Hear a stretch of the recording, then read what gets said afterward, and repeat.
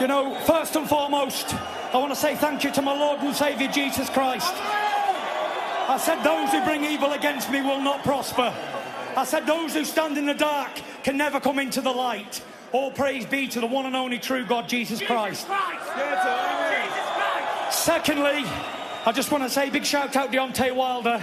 You know, he came here tonight, he manned up, he really did show heart of a champion. I hit him with a clean right hand and dropped him, and he got back up and battled on into round 7. He is a warrior, he will be back, he will be a champion again. But I will say, the king has returned to the top of the throne.